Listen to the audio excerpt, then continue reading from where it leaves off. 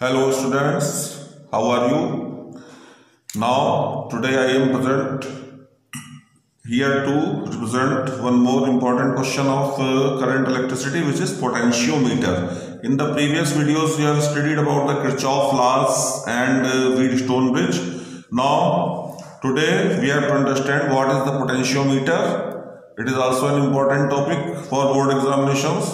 So potentiometer, पहले इसको हम देखें. What is the potentiometer? A potentiometer is a device used to major an unknown EMF और potential difference accurately. इससे हम किसी भी ईएमएफ या पोटेंशियल डिफरेंस को मेजर कर सकते हैं, एक्यूरेटली मेजर कर सकते हैं. वोल्ट मीटर से भी मेजर करते हैं, लेकिन इसमें जो एक्यूरेटनेस आती है वो अलग है, दैट इज डिफरेंट. तो that is why the operators is used for finding the EMF और पोटेंशियल डिफरेंस. अब इसमें प्रिंसिपल और इसका कंस्ट्रक्शन पे देखते हैं. प्रिंसिपल इसका ये है that when a constant current flows through a wire of uniform cross sectional area. Uniform cross sectional area, suppose इस तरह से हम ले लेते हैं कोई भी वायर जिसका कि area of cross section uniform हो, एक जैसा हो. तो जब किसी भी इस तरह के कंडक्टर से कोई कांस्टेंट करंट फ्लो करता है, suppose current I is flowing and composition uniform cross sectional area and composition, the potential difference across any length. suppose हम उस कंडक्टर की कोई भी लेंथ ले लें और उसमें potential difference हमें कैलकुलेट करना है, तो that potential difference will be directly proportional to the length. उन पॉइंट्स के बीच में जो कंडक्टर की लेंथ है उसके प्रोपोर्शनल होगी. तो यही आपका प्रिंसिपल है. When a constant current flows through a wire of uniform cross-sectional area and composition, the potential difference across any length of wire is directly proportional to length. That length V is proportional to L.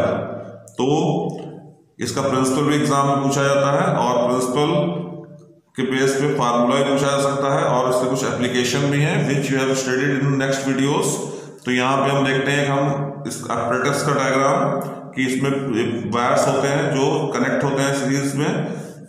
It is 100 metre, 200 metre, 300 metre, 400 और so on. इस तरह से wires लगे रहते हैं और इसमें दो पॉइंट्स होते हैं. Two ends are there, A and B, and B और एंड ए. एंड ए से हम एक बैटरी की और रियोस्टेट को कनेक्ट कर देते हैं और एंड बी यहाँ आके इससे कनेक्ट हो जाता है. एंड ए से हम सेल्स को कनेक्ट करते हैं क्योंकि इसके कई एप्लीकेशंस में है कि हमें दो ईएमएफ को कंपैरिजन करना होता है, तब भी हम पोटेंशियोमीटर का यूज करते हैं. एक सिंगल सेल का अगर हमें इंटरनल रेजिस्टेंस कैलकुलेट करना है तब भी हम पोटेंशियोमीटर का यूज करते हैं उस पर्पस के लिए. तो सपोज हमने दो सेल का कंपैरिजन करना है तो उसके लिए हम इन दो सेल्स को कनेक्ट कर देंगे और ये टू वे की लगा देंगे और उसको रेजिस्टेंस बॉक्स और गैल्वेनोमीटर के थ्रू एक जॉकी से कनेक्ट कर देंगे. इसका एक्सपेरिमेंट भी है सिलेबस में आपके. तो that is also the same. जो दोनों एप्लीकेशंस हैं they are also the experiments.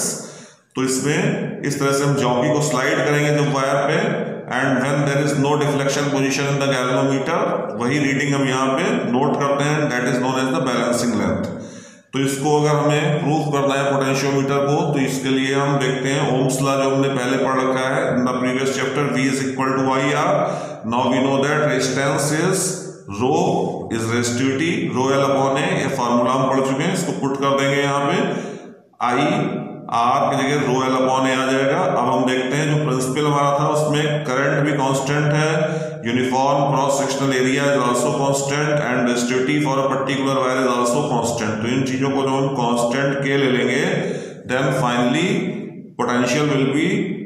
potential difference will be directly proportional to the length of the wire. So it is the proof. Now in the next video we have to discuss about its applications and some numerical problems also. So keep watching the channel and get 90+ marks